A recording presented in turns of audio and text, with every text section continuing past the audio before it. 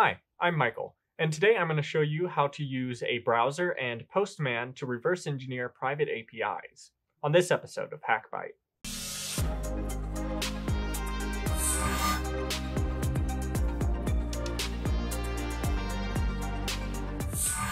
For those unfamiliar with what an API is, it's an application program interface. It's basically the messenger that communicates between, say, an app on your phone and the server backend. It takes your request for data and returns a response from the server.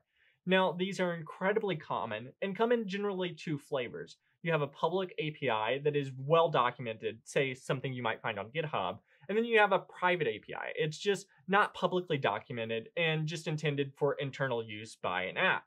Now, what's really interesting about these is they can be incredibly useful if you, say, want to scrape a ton of data from an app or a website, or sometimes these APIs will reveal data that the developers didn't really intend for the end user to have access to, say, precision location information of people that you might be looking at, or precision time information that might normally only be visible in 15-minute increments to the end user. Now, if that sounds interesting to you, all you're going to need for this is a Chrome or Firefox browser, and then Postman, which is a tool that we'll be able to download for free from the internet. Okay, to get started, we're going to first download Postman. You can go to postman.com/downloads to find this. You can either download it or you can actually use the web version. I prefer download just because that's what I'm used to. But what we're going to use this for is, this is how we're going to interface with the APIs, polish them up, play around with them, and then eventually it's going to give us code in whatever language we want. In this example today, I'll use Python.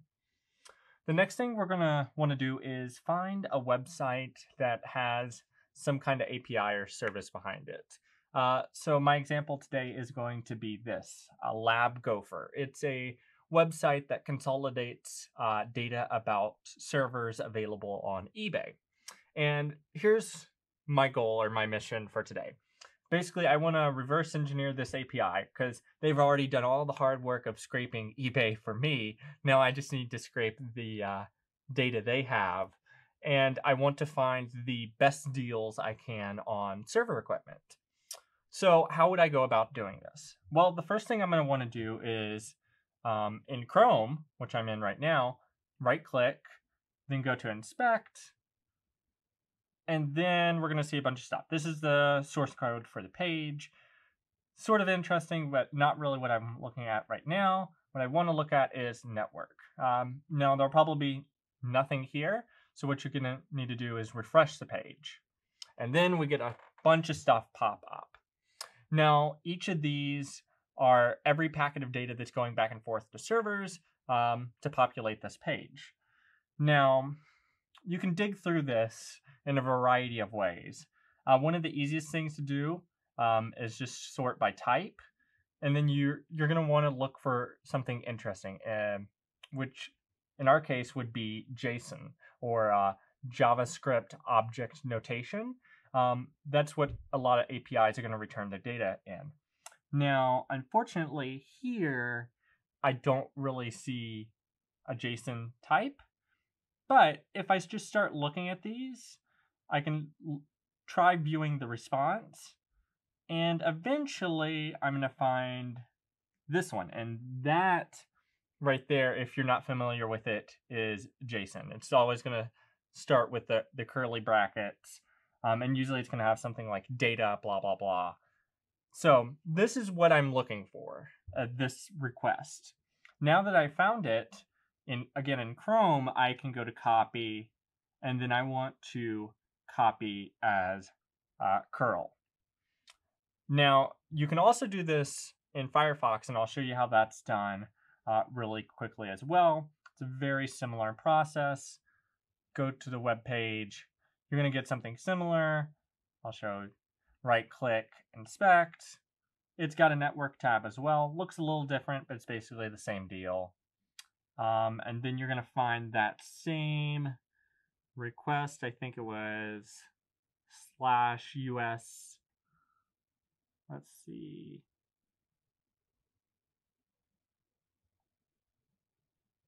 Yeah, here it is down here at the bottom, hiding from us.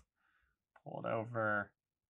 And you can, on both Chrome and Firefox, look at the headers. The headers are the data that the request is sending out. Usually it's stuff like cookies for tracking, or general information about the device making the request.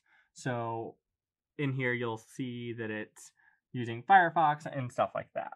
But again, if you want to copy the request, it's only slightly different here. You just copy curl, so it looks the exact same. So anyway, we take that copied command, and then we're going to go over to Postman, which we downloaded, and we're going to go up and import, and then raw text, and we can paste that curl command. Continue, import. Now we can send it as a test.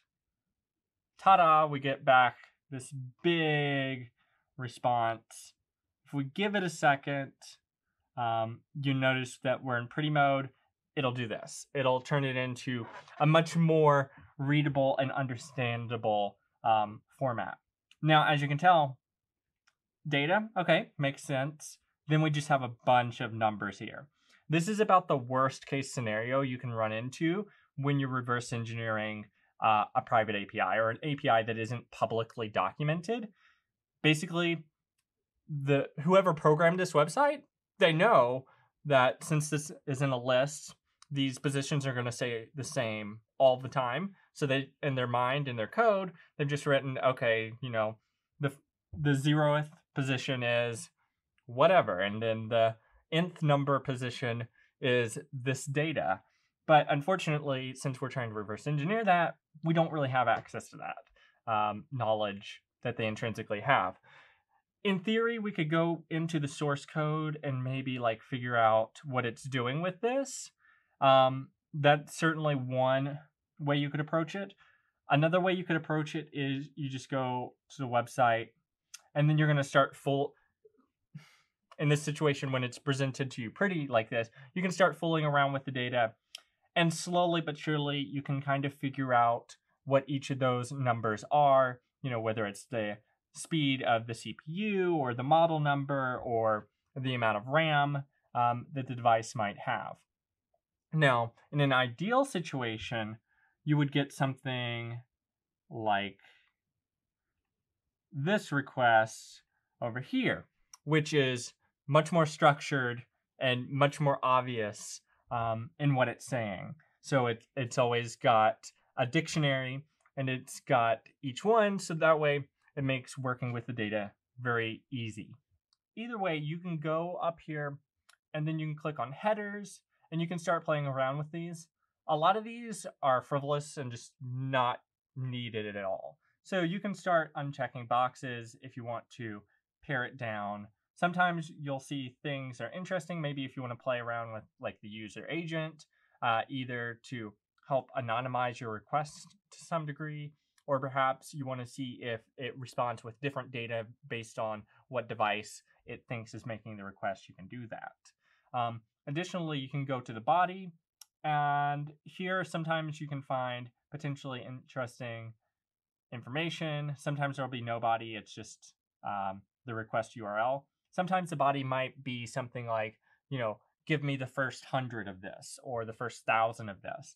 That's very fun to play around with, because sometimes these APIs, they don't really think about security, so it'll be something like that, and you can just insert, give me the 9,999,000, and it's going to give you everything in the database up until that point. So that's definitely something to look out for when you're looking at these APIs. But once you've gotten something that you're pretty happy with, you can go over here, and this is what's really beautiful about Postman. You click on code, and ta-da, you got a nice bit of code here that's going to send this exact request. Now, I know Python pretty okay.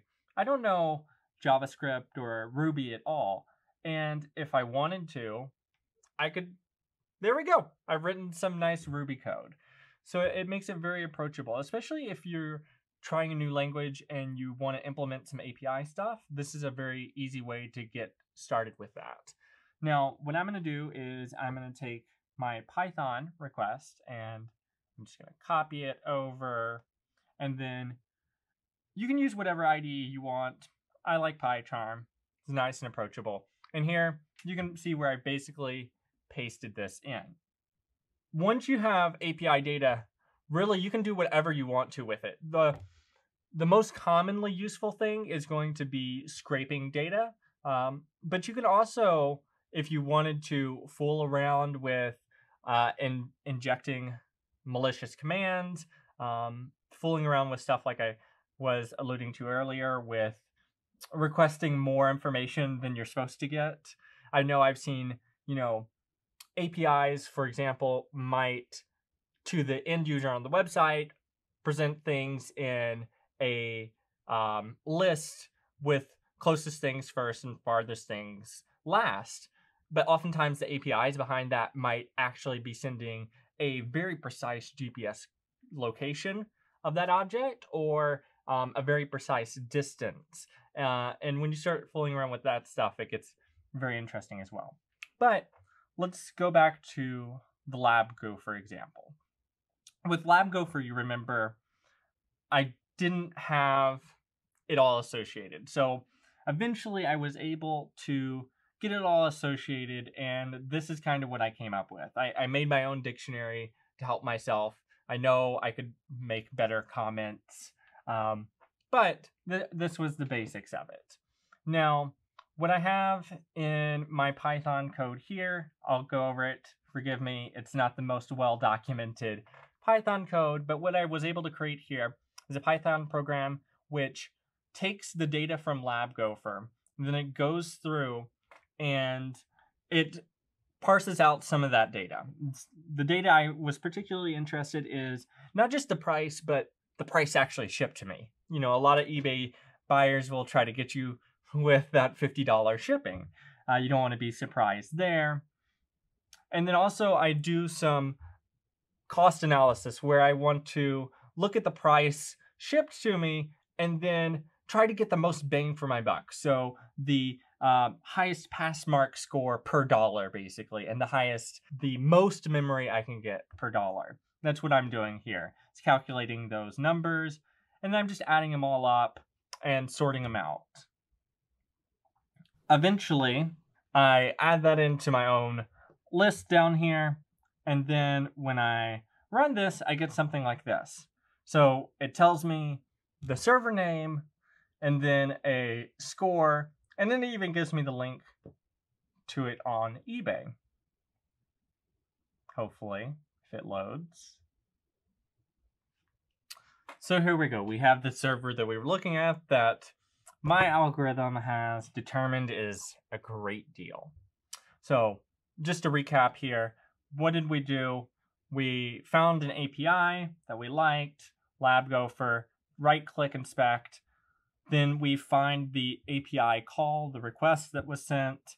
We copy it as a curl command, and then we go over to Postman. We can drop it in there with import. Then we can fool around with it until we get the desired result. And then we can click on code, get the code sample, drop it into Python, and then we can start fooling around with that data using Python. All right, so now we've seen how to use a Chrome or Firefox browser to find a request and then send it over to Postman and use Postman to generate some Python code. Now, that's really useful if you want to scrape some data from a website or get access to data that wasn't really intended to be seen by the end user. However, we've only scraped the surface of what can be done in Postman, so if you're more interested in that, stay tuned for a future episode. Don't forget to like, comment, and subscribe, and we'll see you on the next episode of HakByte. Thanks for supporting Hack5. Find all our shows, community, and pen test products at hack5.org.